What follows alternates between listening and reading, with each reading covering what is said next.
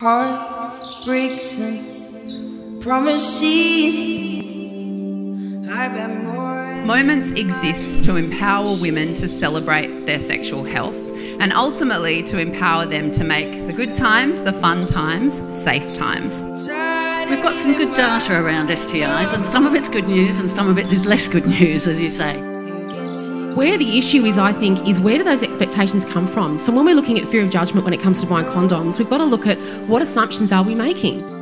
There does seem to be this real kind of disconnect. And when I think about that, I do think a lot of that comes down to self-worth.